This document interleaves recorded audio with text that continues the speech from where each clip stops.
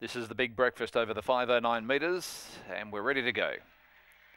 Long shadows starting to be cast across the track, and they're set ready and racing. Jumping quickly from out wide on the track was Louise Ladd, showing early speed. Skating Rink, and up on the inside, Romeo Keeping. Romeo Keeping got off heels, and one fell, two came down. Off and running Blue Harrier, both fell towards the back. Skating Rink out by 3 lengths in second. Winston Groom 4 lengths behind them. Romeo Keeping, and then followed by Panther Manelli. Louise Ladd well back with Yalgu Val as they come onto the corner. Skating Rink is the leader, out by 2 lengths on Winston Groom. 5 lengths behind them. Romeo Keeping in the straight. Skating Rink coming at it now. Winston Groom. Lunds didn't get there. Skating Rink's just one from Winston Groom. A gap in the field. Romeo Keeping, Panther Manelli. Then Louise Ladd, Yalgu Val, and the 2 fallers, Blue Harrier, and also off and running have both made it safely into the pen.